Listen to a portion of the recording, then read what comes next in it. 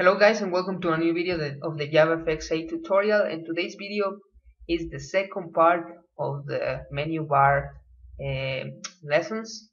Okay, so let's start and let's go to the first slide.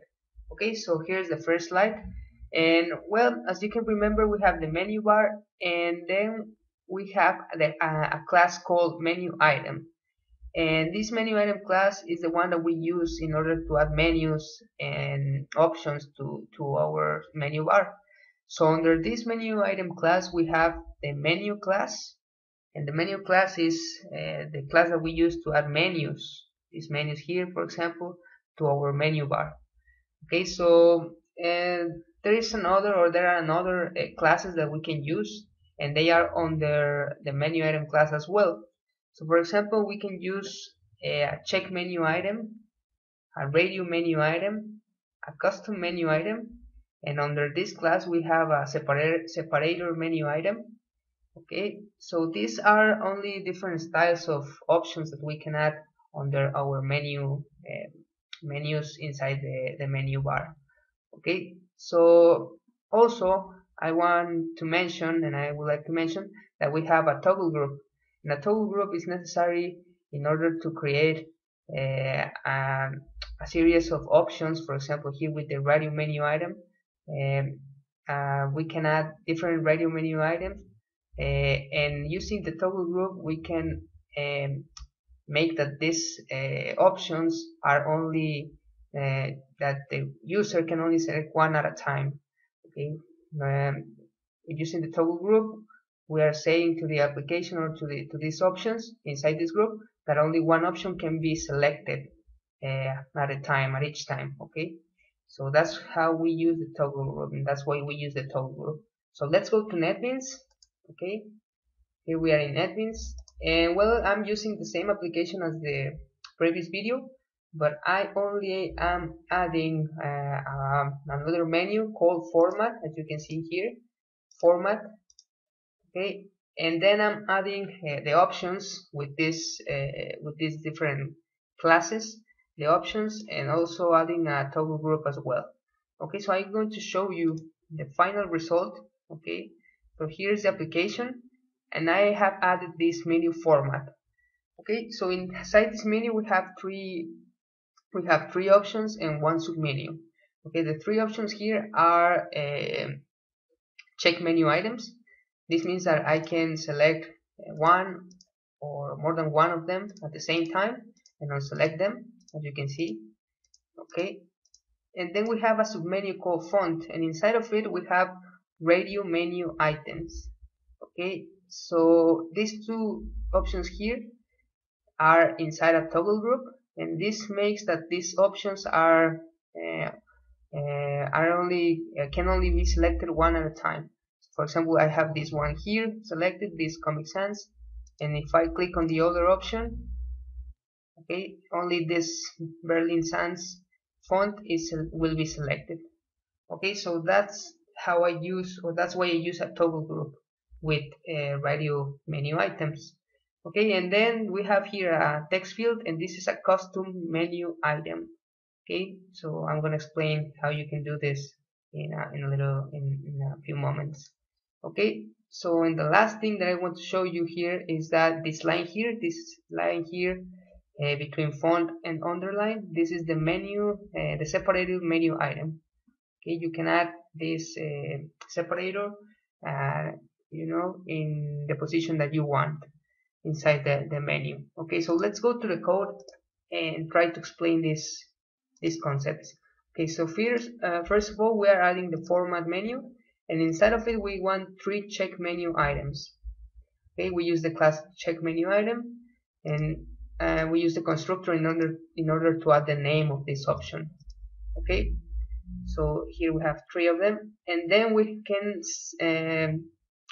set the selection or the selected property to true in order to, by default, select the option that we want to be selected. In this case, we want the check number 1 wanted to be selected at the beginning of the application. Okay, so then we are adding the submenu font here, and inside of it we want 2 radio menu items. And if we don't use a toggle group, this radio menu item will behave as the same as the check menu item. So that's the reason why I am creating here a toggle group. Okay, so we have 2 radio menu items with the class radio menu item, and here are the labels that we want in those options. And then we are creating the toggle group, okay, with the class toggle group. And then using the options, the radio menu objects, we are going to use the method set toggle group.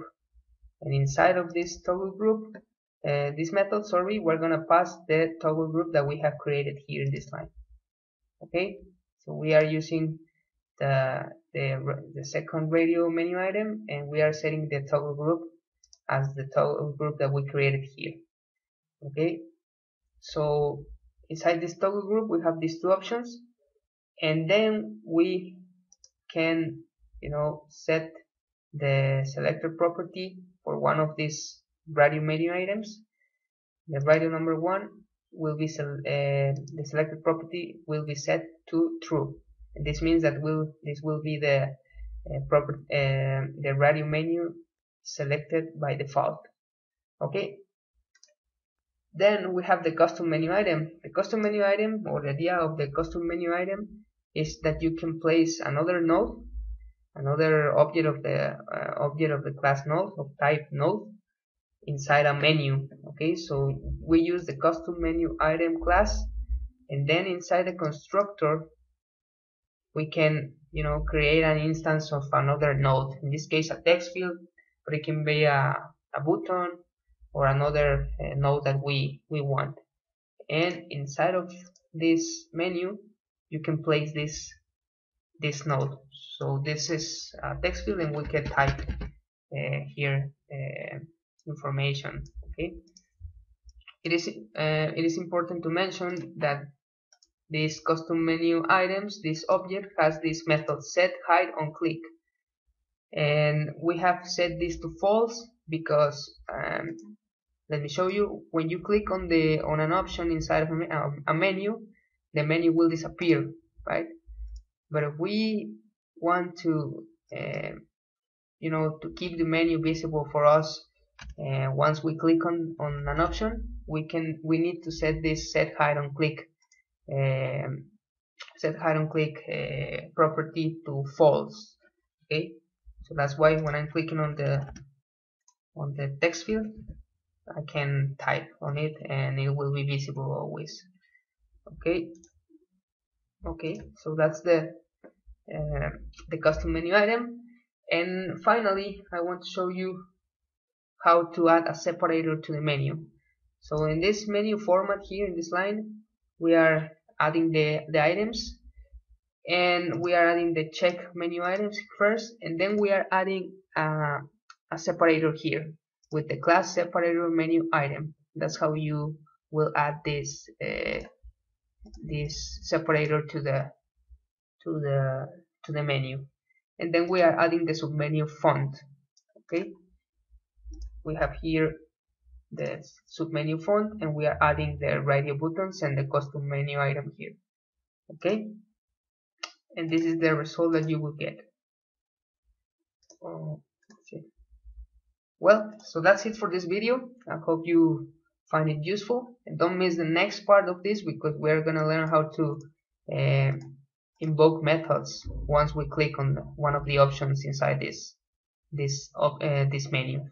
Okay, so thank you everyone for watching this video, and please don't miss the next video, the next part of these menu bar videos, because we're going to review how to invoke methods when clicking on the options inside our menus. Okay, so please don't forget to like, subscribe, and share, and see you next time.